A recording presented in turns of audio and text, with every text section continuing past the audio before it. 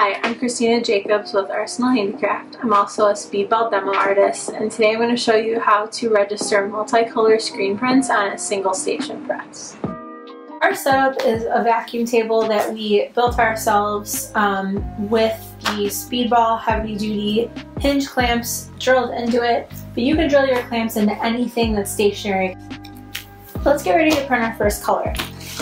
So what we're going to do is we're going to use the film that we use to burn our screen to do a registration. So we're going to put our film on top of the paper, and you can see that the way we set up our file, our film has registration marks on all four sides. So we're going to use those registration marks to kind of estimate where the center of the paper is. It's going to be 3 inches from either side and a 1/2 inch on the top and the bottom. So we're just going to mark off where those spots are on the paper and draw some lines.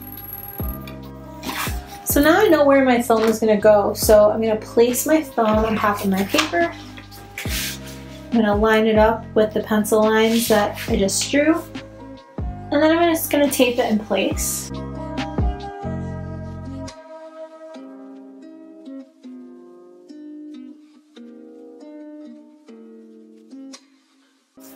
So I'm going to take my screen and place it in the hinges. And I'm going to kind of make sure that the paper is really as close as we can get it. So that screen is as far into the hinges as it can go, while still giving me a little bit of wiggle room to move the screen around and get this registered. So I'm pretty happy with where my paper is. So now I'm going to tape the paper to our printing table. This, all 4 corners. Then I'm going to take my screen and I'm going to line up the screen to the film. And then when I'm happy with where my screen is, I'm going to clamp it down.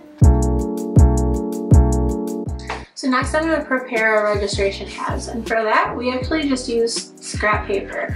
So this is a piece of paper that was trimmed off of one of our previous prints. You can see it's got the registration marks printed on it.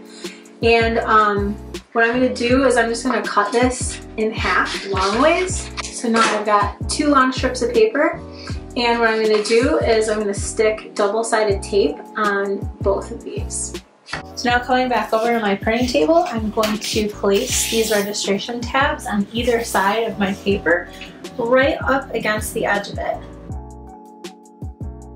So now we can remove this piece of paper, set it aside for later, and we are ready to go ahead and print our first color.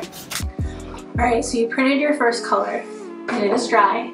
Registration is never perfect. Part of this is a little bit of decision making. You've got to look at your image and decide what is the most important part. So on this particular print, we've got our 2 main characters in the middle here.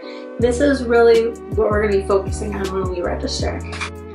I just lined up the film, and I'm going to bring you in close to see the decisions I made. So you can see that right here you cannot see any of the first color's registration marks because I lined up the film exactly nearest those 2 people.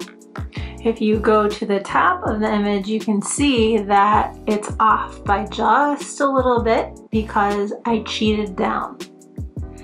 And then if you go all the way to each side, you can see that because the paper expanded a little bit, the registration marks don't line up exactly, but what's important here is that it's perfectly straight. That's going to be really important for when you want to adjust your registration later. Now I'm going to repeat the process for my second screen, just like I did with the first one, where I place my screen on top of the film, line it up, clamp it down, and then place my registration tabs.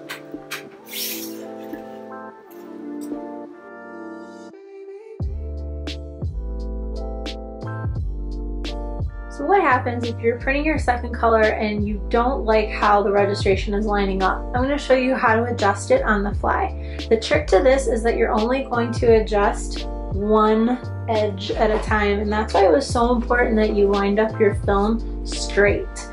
So what you're gonna do is you're gonna pick a way to move this.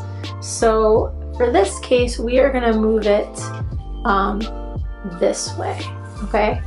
So let's say that you wanna move it that, and I'm really exaggerating it so that you can see the gap here.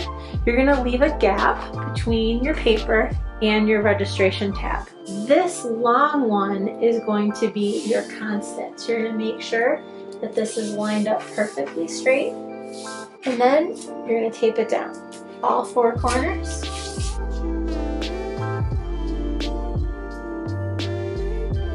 Then you're gonna print. You're mock printing right now. And you're gonna just check it out and make sure you're happy with it. If you are, you're gonna pick up this registration tab and you're gonna move it.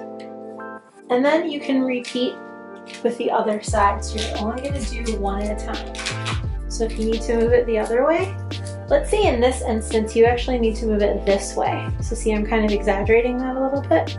So you're gonna use your bottom tab now. You're gonna line this up to the bottom tab, tape down your paper, print, and then if you're happy with where it is, you're gonna lift up this registration tab and put it back down. So that's it. You can repeat that process for as many colors as you want. This is what ours looks like when it's all done and the edge is trimmed off.